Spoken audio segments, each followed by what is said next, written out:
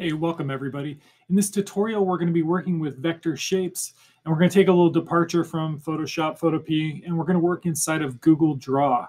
So the first thing you'll do is you'll go into Canvas. You're going to scroll down to part 3 here, where you'll see this series of images. We're going to be trying to reconstruct these. So the first thing that you'll want to do is you're going to do a right click, and you're going to hit Copy Image. Then you'll come down to this link where it says Google Draw. You're going to open up the program, and it'll be transparent as you start, and you're going to hit Control V for paste, okay, which is going to then paste the reference that we're going to need. And for this tutorial, what I'm going to do is I'm going to construct this third image, okay, so the girl sitting on the bench with the ice cream cone.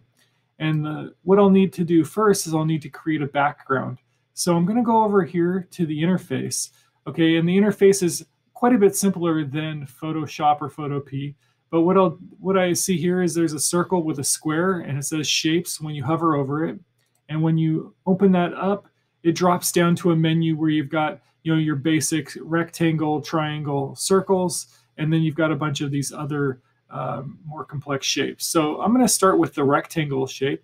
And as I click and I drag out the rectangle, by default, it's going to be light blue. So the next thing I need to do is I need to go up here to the top, and where the paint bucket is, I'm going to do a fill that's red.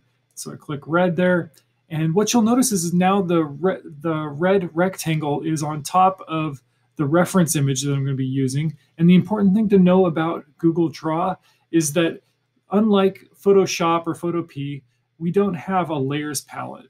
Okay, so anytime you select an object, it's going to become active. So what I'll do is I'm going to select the image references, and you'll see the bounding box appears. I'm going to do a right click, I hit order, and you've got 4 options. You can bring to front, bring forward, send backward, or send back. And what I want to do is I want to put this on top, so I'm going to hit bring forward. As you can see, it does that nicely. And the next thing I'm going to be doing is I'm going to be looking at my image, and I'm going to be trying to figure out how it is I'll make that with basic shapes.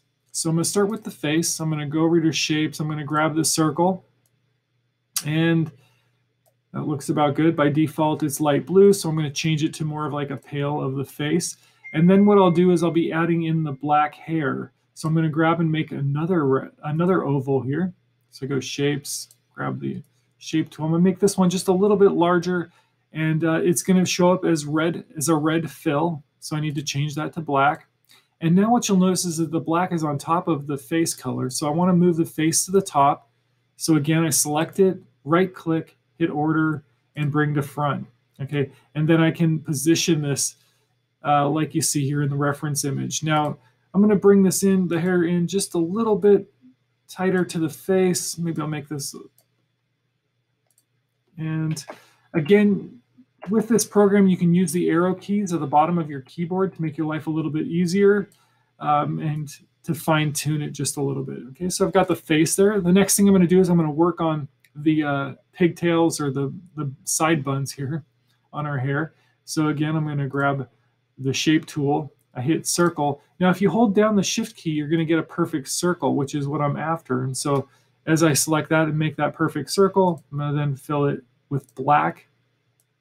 And I'll slide it over here. And just like with any other program, if you hit Control C for copy and Control V for paste, you can duplicate it. So I've just made 2 of those, and I can then slide that over to the other side. And that's basically the process for constructing these different images. What I want to go over real quick before I leave you is I want to show you how to do outline and fill. And so I'm going to go shape. Let's use just a regular rectangle here. Okay, and it's going to be black. Now, if I wanted to make a border to this shape or an outline, what I'll do is I'll go up to the top here, and I'm going to select this icon that has the thick line, the medium line, and the thin line, and I can then adjust it. Okay, so right now it's a black, so you can't see it because it's black fill, black outline. But if I go to the pencil and I change it to white, you'll see that now it has a white frame. And this can be useful, especially here with the cat, where you've got, this pink, pink oval with the black outline. You'll want to be able to adjust that, and you can adjust the thickness of it. So if I wanted something that's a little bit narrower, I would just have to go up here, drop down, and then change it out.